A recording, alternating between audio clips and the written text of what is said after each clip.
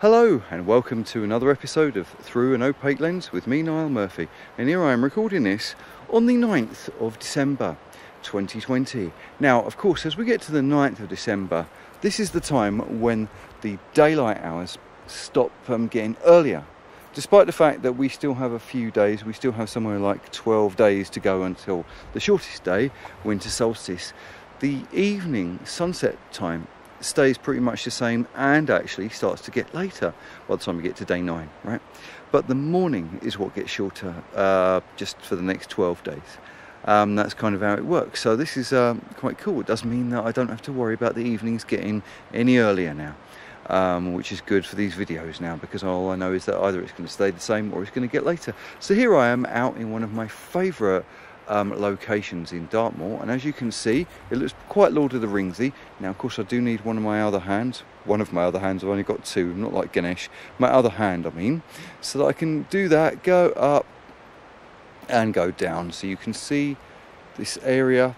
It's very nice, but there is just as much up and down there as there is side by side that I need to do. So I hope you're not getting too dizzy with all this perspective man stuff.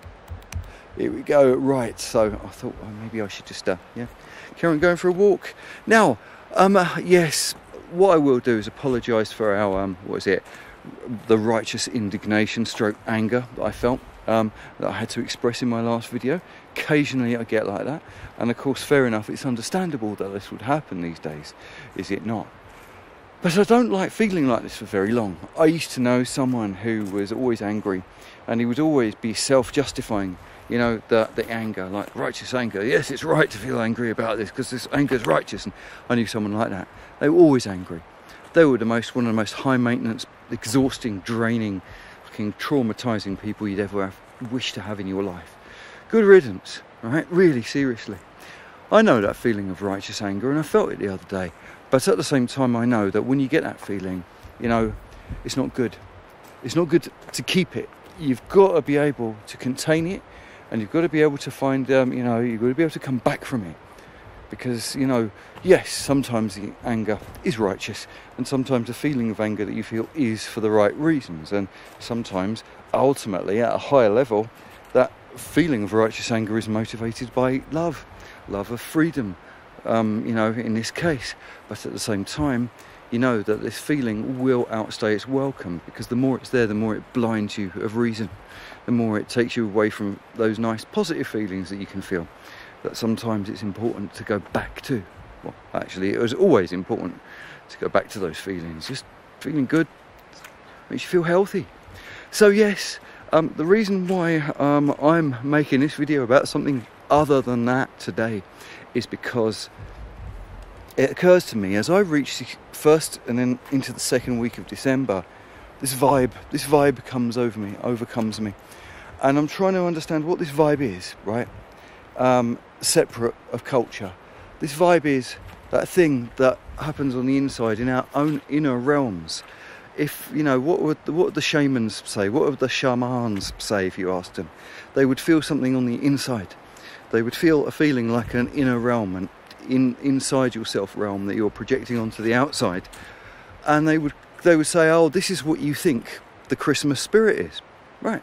And so when it comes to Christmas music, when it comes to that percussion that you always hear a lot of the time, in Christmas songs, when it comes to some of the artifacts as well, like, holly and ivy. And I was just thinking that actually about that old hymn, which is a bit more pagan, just pagan, but only paying sort of homage to Christianity. That the holly and the ivy, they're not singing about Bethlehem. They're not singing much about Jesus. Most of the focus is on the trees that produce berries and leaves in the winter time, right? Yeah, it's kind of like a pagan song about the English countryside in the winter. That's kind of what I always think, that this is what it's all about. And also, as a result, you go back to the pagan roots of it all, and you think, right, this was the original Christmas. It was pagan, the original Yuletide. What did the people, when they didn't have the kind of pop culture, the recordable pop culture that we have now, right? What do they feel? Because up here in the northern parts of the world, as we were approaching Christmas or you were approaching Winter Solstice, right? This feeling of enchantment, which is the only way I can describe it, this magical feeling which I feel on the inside today, which I kind of think is a bit like what tripping would be like if we produced our own endogenous mescaline, right? That's kind of how I describe it. It's my whole body chemistry reacts to going into December in this way, and I know that this must be a kind of a group hallucination, and this group hallucination of our body chemistry feeling this way is what brings about that magical feeling that has brought about Yuletide, which then morphed into Christmas as time went by, which is why we think of the music having those sounds in them, the sort of jingly tinsely bell sounds, why the focus would be on the remaining leaves that you only get, like holly and ivy and berries, and the red berries and stuff like that. The robin, which of course is one of our indigenous birds that doesn't migrate, stays here in the winter. The robin. All these things are artifacts of things that enchant us when the light has gone, when the sun has gone. And I describe this feeling as being like my inner realms are producing a summer. They're producing a summer of their own to make up for the absence of summer in the outer realms. And I always get this feeling as we get into December. And so this is one of the reasons why I did end up thinking to myself, well, yeah, all right, fair enough. I don't really want to go along with the mainstream Christmas. I never really have felt like I wanted to go along with the mainstream Christmas. But at the same time, one thing I don't want to ignore is that feeling of enchantment. I wish to reclaim it back from culture to some degree or other. But hey, this is something I do feel is a very important thing to talk about today, because it's one of, I think of as being one of the unconfiscatable freedoms, right? Now, we're going through this lurgy lockdown thing. We're going through this time where all our authorities have got a little bit too much of a taste for power. It feels like the world is going through some sort of covert coup. The normies are not really helping. They're a little bit too complicit. They're allowing this to happen around us. It's not a very nice thing to feel. It's not a nice thing to be on the receiving end of, really, However, out inner realms, there are freedoms that we feel within ourselves. You could incarcerate us, lock us up in solitary confinement, whatever. You could do all these things to us. There's certain things that happen on the inside, right, that we feel, that we sense, in the esoteric, in the magical world, in the imaginal places that don't exist on the outside, except that our perception might flavour the external with it, right? And I think of these feelings as like being the unconfiscatable freedoms. And that's what I say.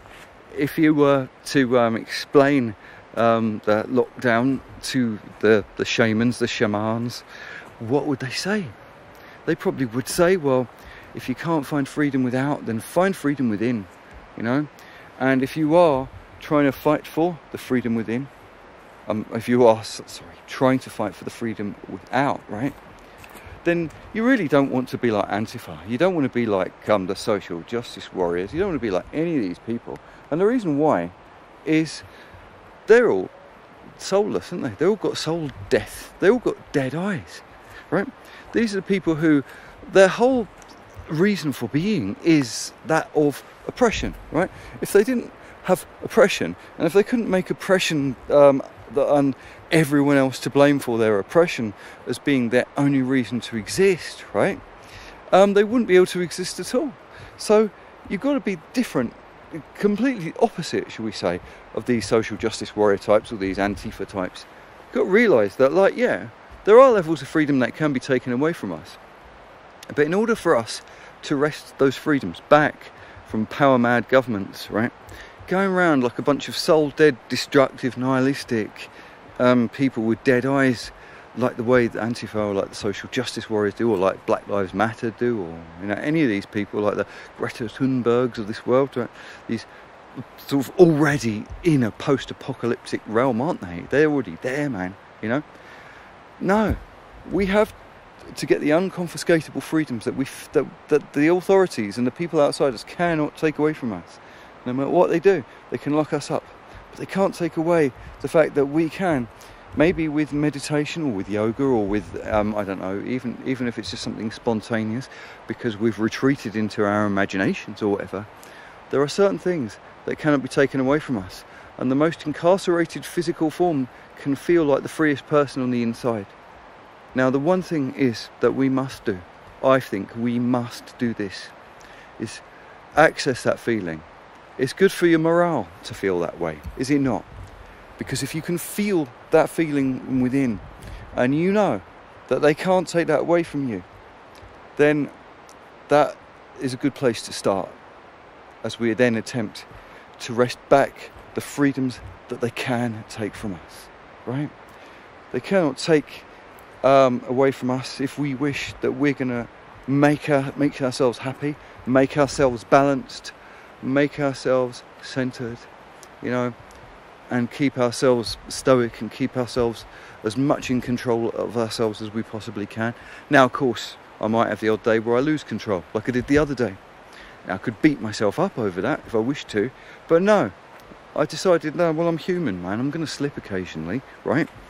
So be it, I'll slip. And then I'll try to come back from that slippage. That's the thing to do. Come back from that slippage. And then, you know, when something happens, like today, I just felt this feeling of enchantment. And I tell you, when I look round at the nature around me now I know you could say that looks quite bleak. You could say that looks bleak. You could say it looks bland. But I don't know, man. I feel that this magical feeling, this what I call it, this thing that is going on inside me that I'm feeling today, is somehow giving me some sort of externalizing perceptual filter that I'm experiencing everything through, and is allowing me to project a magical, mystical, winter wonderland-like perceptual interpretation of what I'm seeing onto the trees, onto nature itself. And I do think, actually, that despite the fact that it doesn't quite look as nice as it does in the summer, one of the good things, though, is that when you stand under nature and you stand under trees, even when the trees don't have leaves on them, and you see the kind of kaleidoscopic, fractal, you know, nature of the trees and how they branch off like that, and how self-similar everything is amongst across scale, because, you know, if you were looking from above down below and you see the way rivers jut out from valleys and stuff like that, you see a similar type of patterns. Is it like Fibonacci or whatever, golden ratio, that sort of thing? Yeah, nature always seems to know to do this, right? And so this is something that I feel that we have to find within ourselves. I get this in October sometimes when autumn kicks in, right? A nice sort of boost as we transition from one season to the next. The next time I feel this is in December, as we are now, that feeling that we got to know as the Christmas spirit, right? As we approach Winter Solstice and then into the new year. January and February often feel a bit dull for me, but then as we approach spring and the smells of spring and the first open buds and the first green shoots that you see, that combination alters my mind as well, and I love it as we go from one to another to another. Now, of course, one day I probably won't be much in the temperate climate anymore. One day I'll probably be in the tropics, and although I love the tropics and I would love to be able to escape and go there, you know, this winter, I'm not going to be able to. You know, I'm going to make sure that I can travel next year. I'm absolutely bloody going to make sure I can. But I can't go where I would like to go this January. So it looks like I'll have to have my first winter here, you know, my first uninterrupted winter here in years. I think it was the end of 2017 into the beginning of 2018. I think that was the last winter. So when was that? No, actually, I think it might have been even later than that. No, it was that, actually. It was. That was the last time that I was, you know. So, good while back since I've had an uninterrupted winter. I'll have to see it through then this time. Well, I actually feel good about the fact that the days are only going to be getting shorter for the next 12 days and then that's over. I'm also happy about the fact that the days are no longer getting shorter in the evening. They're only getting shorter in the morning now. I'm happy about that too. I think that is great. Yeah. So they're only getting half short now because they're only happening at one time in the day. Yes, I think that's really good. And yes, of course, when I do, you know, I say if and when, I hope it's when and when I go to the tropics and spend more time there and don't spend time in the temperate zone. I hope that it won't be monotonous. I'm hoping that this constant being surrounded by coconut trees and pineapples and bananas and mango trees and, you know, those lovely evergreen acacia trees that you see out there, etc. I'm hoping, right, that that will be enjoyable, but in a different way to the way that the temperate zone is. And I'm hoping that there will be seasonal changes that I'll be able to spot there, despite that the temperature will always be the same as it is all year round, right? Nevertheless, wherever I am in nature, wherever I tap into in nature, nature is always unconditionally, enchantingly beautiful wherever you go, right? And so, occasionally, I have to remind myself of that. I have to remind myself, that it's the forces of nature that cause these changes, right? That cause the that cause that feeling, the kind of Christmas solstice Yuletide spirit feeling to exist in the first place, that cause these festivals to exist. It's the forces of nature and the tilt of the earth at certain times of the year that cause us to go there, you know, and that's one of the things that we've got to remember. Nature knows more than we can possibly imagine. Hold on, I've got to do this because I've got to go down there. I hopefully you'll be able to see. I think it doesn't really look that good, but if I zoom around here, you'll be able to see. I love the way you've got this kind of combination of ferns because of the mildness of our winters here in Devon, right? You've got the ferns on the ground that give it a kind of exotic, almost somewhat subtropical look. I like the fact that because it's deciduous tree territory, you've got these skeletal trees. And I like the way you've got this kind of, mixtures of greens and browns. It's a very anomalous climate that we have here, you know, and I like it. It gets wintry enough for you to feel Christmassy, but it's mild enough here, right? That it's got a slight tinge of the subtropical and the exotic about it too. It's like nowhere else in the world in that way. Right, so this has been somewhat of a long-winded video, but nevertheless I hope it has been an inspiring one, right? Because I think I share nature, you know, I share nature as best I can here in this digital realm that you will find yourselves in, as best I can, because I think it's good for people to see it. And I try, as I say, to channel and emit the natural forces that I feel from my own esoteric world outwards too, because I kind of think that this is something that isn't done enough at the moment, you know. And I urge as many people as possible to go and connect yourself with the forces of nature as much as you possibly can, because it will take you away from the digital world, it will take you away from the human bullshit. That's the most important thing. There's too much human bullshit and there's too many of these bad ones and zeros. You know, you need re-analoguing sometimes, you know.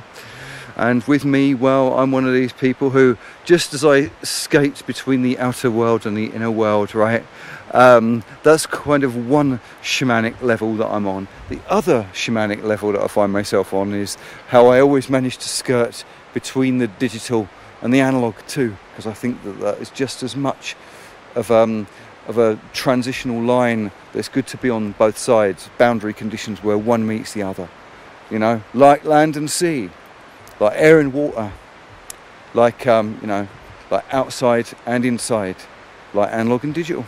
Yeah, where you can stand on one and you can witness the other. That's where the magic is. Right, anyway, time for me to toddle off and put all this stuff away. So, see you later, alligator. See you soon, baboon.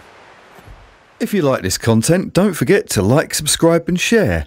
Also, check out our new merchandise stores where you can find t-shirts, hoodies, mugs and more. Links in the show notes below, as well as the links to all our social media platforms including Facebook, Twitter, etc. Please help this channel grow. Your help will be appreciated.